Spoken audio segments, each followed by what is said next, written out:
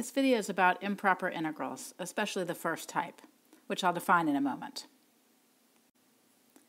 Two examples of improper integrals are the integral from 1 to infinity of 1 over x squared dx and the integral from 0 to pi over 2 of tan x dx. What makes these integrals improper? Well, in the first example, it's this infinity in the bound of integration. And in the second example, it's the fact that the function tan of x itself goes to infinity on the interval from 0 to pi over 2 where we're integrating. So an integral is called improper if either of these two situations occur. It's called a type 1 improper integral if we're integrating over an infinite interval. In other words, there's an infinity or a negative infinity somewhere in the bounds of integration. So the first example is a type 1 improper integral. A type 2 improper integral occurs when the function that we're integrating itself has an infinite discontinuity on the interval. By an infinite discontinuity, I mean the function is going to infinity or negative infinity. This is also called a vertical asymptote. This vertical asymptote could occur in the interior of the interval we're integrating over, or, as in this example, it could occur on the endpoint of that interval of integration. Now, it's possible that both of these situations could occur for the same integral, and that's also an improper integral. This video will focus on type 1 improper integrals. A type 1 improper integral asks us to integrate over an infinite interval. To do this, we take the integral over larger and larger finite intervals and take the limit. So, for example, to find the integral from 1 to infinity of 1 over x squared dx, we'll evaluate the integral from 1 to some finite number t, and then take the limit as t goes off to infinity. In symbols, we can write the limit as t goes to infinity of the integral from 1 to t of 1 over x squared dx.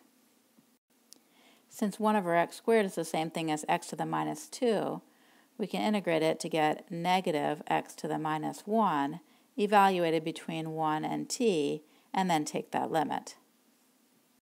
I'll rewrite this as negative 1 over x and evaluate on the bounds of integration. As t goes to infinity, 1 over t goes to 0. So the limit just comes from this expression, which evaluates to 1. If we think of the integral as representing area, this is a little surprising. Even though we're taking the area of an infinitely long region, the area still evaluates to a finite number of 1. In this situation, we say that the improper integral converges.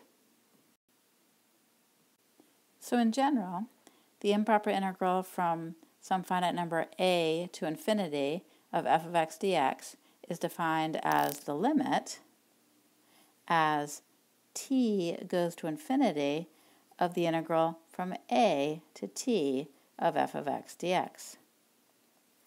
We say that the integral converges if this limit exists as a finite number, and we say that the integral diverges if the limit is infinity or negative infinity, or if it doesn't exist.